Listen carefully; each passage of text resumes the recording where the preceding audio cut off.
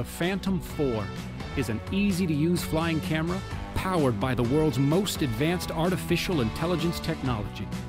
Now all you have to do is direct it where to go.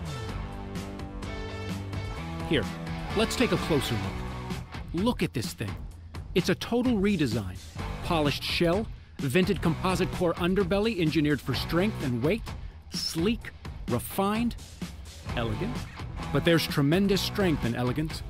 Look, a reinforced gimbal for greater stability, and the motors, refined for increased flight efficiency, raised so you can go faster without propellers poking into footage where they don't belong. That's gonna come in handy when you're going fast. How fast?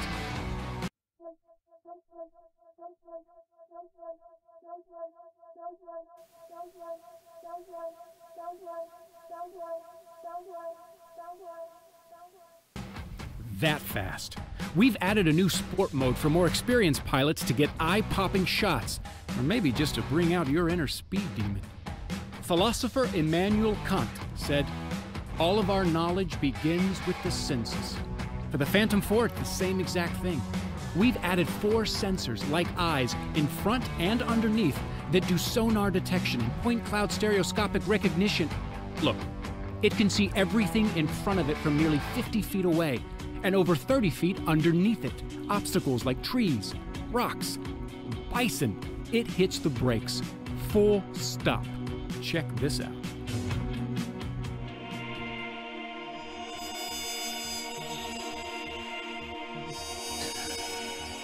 He exists in a world beyond your world.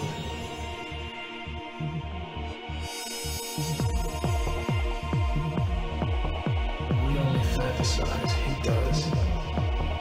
He lives a life where nothing is beyond him. Nothing is beyond him.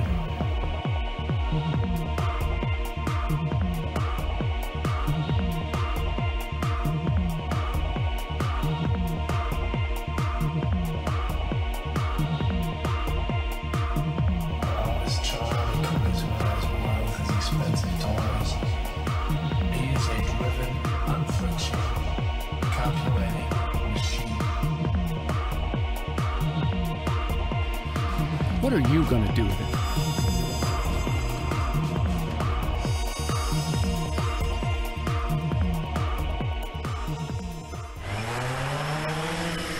Kyle Bellman is a pro at flying a drone. He runs Cyclone Hobbies on Carl Road, and selling drones is now about 75% of his business. We get everyone from real estate agents to roofers to farmers to mulching companies to anyone that has, a big plot of land that's generally difficult to see from the ground. Prison guards found a package of drugs inside the Mansfield Correctional Institution after a fight broke out in the recreation yard. Security video showed a drone dropping it. Bellman says flying a package with a drone into a prison yard is harder than you think. He says it takes practice. They don't fly themselves, and there's video, you look on YouTube, #1 drone fail videos, and it is countless amounts of drones smacking into a high rise. But this incident shows how drones are capable of doing more and more. You'd have to be pretty savvy and know a lot about the scenario to pull something like that off. Dropping drugs into a prison yard is clearly illegal, but some of the rules for flying drones are still up in the air.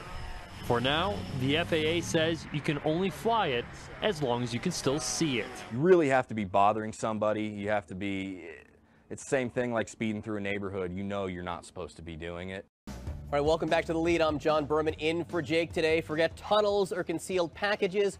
All the rage in prison smuggling these days, drones.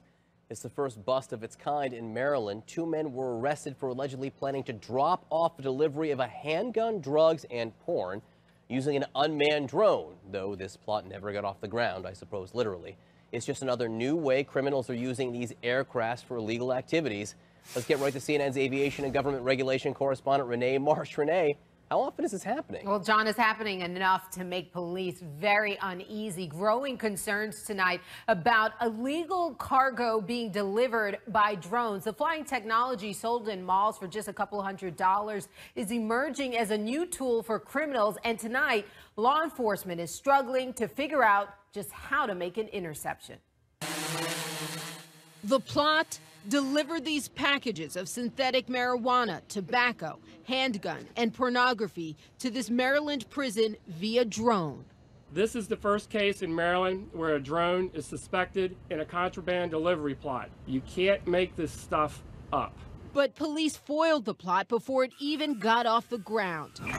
It was a first in Maryland, but not the first time criminals have used the flying technology to make illegal deliveries. In Ohio last month, a drone dropped off 64 grams of marijuana and 6.6 grams of heroin in the prison yard at the Mansfield Correctional Institution. In South Carolina, Brenton Lee Doyle was sentenced to 15 years for trying to fly a drone loaded with marijuana and tobacco into this maximum security prison. And this drone crashed in January, attempting to smuggle nearly 7 pounds of crystal meth across the U.S.-Mexico border. I think law enforcement at large is concerned that drones will be used to deliver things that they shouldn't be delivering. They might be used by drug dealers. And even a concern would be that at some point people might use these to drop explosives or things like that. About 700,000 drones are expected to be sold this year, and it's predicted drone sales will reach 1 million by 2018. In July, the Department of Homeland Security warned law enforcement agencies around the country about the potential danger of drones in the hands of criminals. This is a no-brainer. We don't want unauthorized access to prisons by anyone under any means with any technology.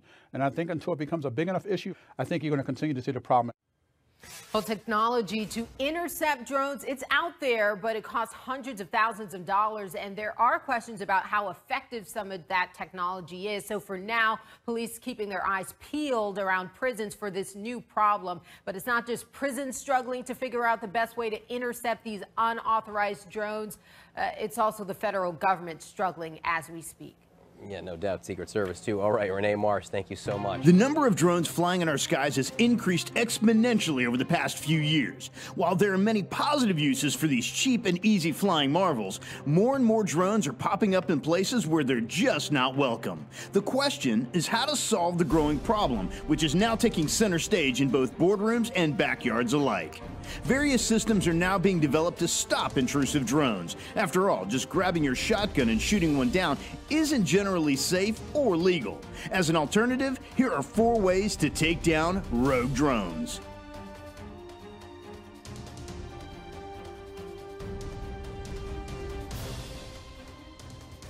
Take aim and take it down. Unwanted or illegal drones, beware. It's the Battle Drone Defender from Battle Corporation, a leader in applied science research, innovation, and manufacturing. Looking like an exotic space rifle straight out of Flash Gordon or the Buck Rogers sci-fi films, this baby means business. When a rogue drone appears, the user can simply aim and fire a concentrated cone of energy that disrupts the drone's remote control signal and GPS reception, thus bringing down the drone. The Battle Drone Defender can defend up to 400 meters of airspace against any unauthorized aerial surveillance. It's lightweight, portable, and believed to be safe. This ingenious piece of electronics may soon become far more widely used. However, the public isn't invited. Until approved for public and regular law enforcement use, it's currently only authorized to be used by specific U.S. government agencies. For more information, just visit battle.org. With drones becoming increasingly more involved in close calls with aircraft, unauthorized flights over military installations, and unwanted surveillance, the need for anti-drone systems is absolute. One promising invention is the Skywall 100 drone defense system from English startup company OpenWorks Engineering. When a rogue drone shows up saying, catch me if you can, Skywall, a 22-pound shoulder-mounted net cannon, can actually do just that. Skywall uses advanced computer-aided visual targeting system that can track and bring down the moving drone from up to 100 yards away. When the system locks on, Skywall fires a capsule containing a huge net and a parachute. Once the drone is captured in the net, the parachute brings the drone down safely and intact.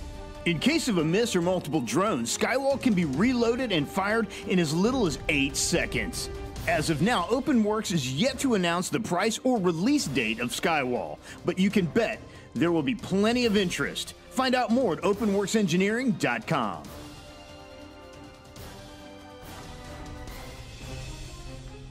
Another company developing drone net capture technology is Tice UAV Solutions with the Exippo anti-drone systems. Exippo doesn't need to wait for the drone to wander into range because it's a drone. Exippo is equipped with an onboard camera and can be guided to intercept, fire a net at the moving drone, and disable its propellers.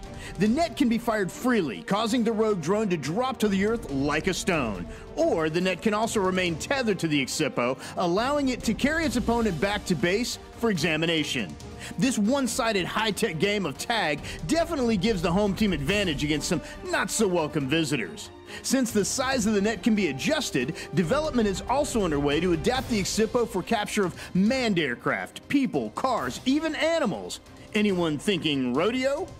In its current design, Exippo requires that the pilot fly manually, but Tice says they hope to create a version that can automatically chase and capture the target once it's seen by the pilot on the camera. For more information, visit TiceUAV.com. So far, we've seen some crazy yet effective innovations to combat the serious problems of rogue drones. In the Netherlands, however, police are investigating the possibility of using raptors to take down these intruders. No, we're not talking velociraptors like Jurassic Park, but we are talking about what many scientists believe are their descendants: predatory birds, specifically eagles. Leave it to the folks in the land of the Vikings to come up with such a talon-wielding solution.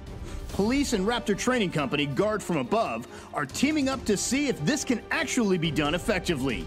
These birds of prey are absolutely beautiful when seen up close. But after one look at one of these majestic creatures snatching a drone from the sky, and you'll know it's not their good looks that makes them so successful in the wild. Raptor talons are extremely sharp and strong enough to crush bone. Though the bird's handlers say the eagle's tough legs and claws make it unlikely they'll be injured by the propellers, a trespassing drone may not be so safe. So if you're flying a drone in the Netherlands in a place where you shouldn't be, as they say in the airline industry, watch out for bird strikes. Usually we hear about drones in connection with warfare or military action, but there's a whole other side of drones that is changing the world for good, and that's important to talk about too. Though there are gradations in what qualifies as a drone, in their purest form, drones are unmanned aerial vehicles.